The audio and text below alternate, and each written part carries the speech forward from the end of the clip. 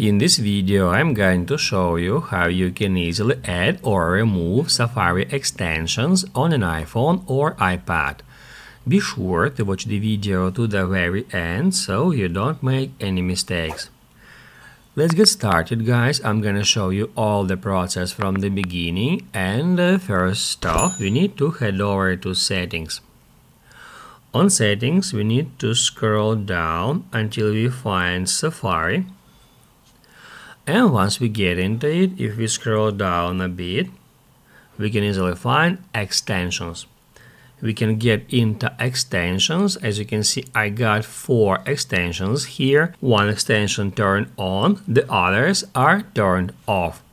In any time, we can get into any extension and then we can enable or disable it by toggling on or off that button, and also we can allow to an extension to be able to work in a private mode.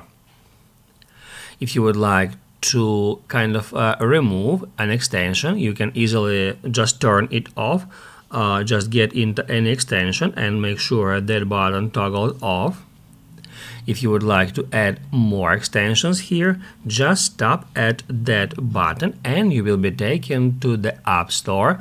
For some reason I got that mistake right now. However, there is no problem for you to install an extension to a Safari, because that is actually App Store, so you can install extensions for the Safari in the same way as you install applications.